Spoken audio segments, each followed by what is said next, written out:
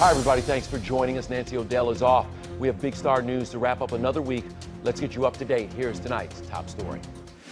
New details on a Hollywood murder mystery. Could Ashton Kutcher's testimony convict the man accused of killing his ex? Ashton Kutcher could be an interesting witness for timeline of the Ashley Ellerin case.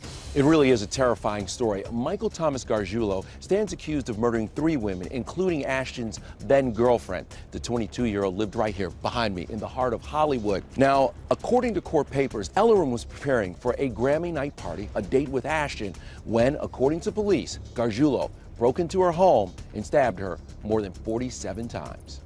Hey. Ashton was a rising star at the time, hitting it big in the sitcom That 70s Show.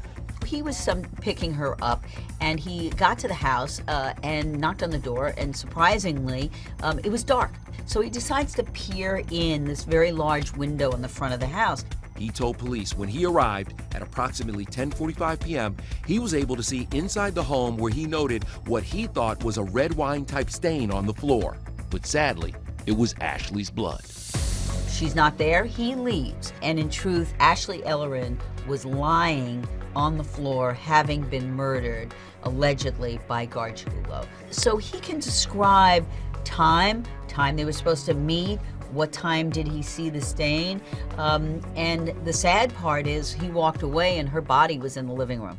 Susan Zirinsky is the senior executive producer of 48 Hours. The news magazine's reporting helped connect Gargiulo to a murder in a Chicago cold case. It wasn't until 48 Hours aired and 2 witnesses came forward that Chicago was able to nail him and charge him with this case. Gargiulo's pretrial hearing is on March 20th, and he too has a Hollywood connection. Your name? Mike Gargiulo. In 1999, he had a small role as a boxer in a student film. Right now, he's in custody in downtown LA. This is a real nightmare that I'm living. He maintained his innocence in a jailhouse interview with 48 Hours. My truth is being 100% innocent, being wrongfully charged. If you want to learn even more about this story, just go to our website, ET Online.